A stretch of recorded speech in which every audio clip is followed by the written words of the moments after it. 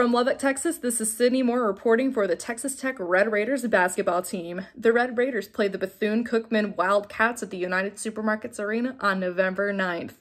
Kicking off at the first half of the game, Davide Moretti scored a three-pointer, and then Shannon followed up with a slam dunk.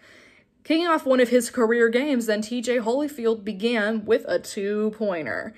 At the end of the game, TJ Holyfield had 20 points, but we'll get back to that in a quick minute.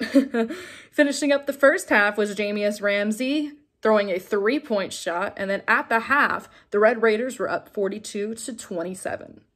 Going into the second half, the Red Raiders continued their stamina, and from many plays to Holyfield and Benson, the Red Raiders went up to 68 against Bethune-Cookman's 39 with 5 to go for the game. Concluding the game, the 2019 NCAA runner-ups beat the Wildcats 79-44. This is Sydney Moore.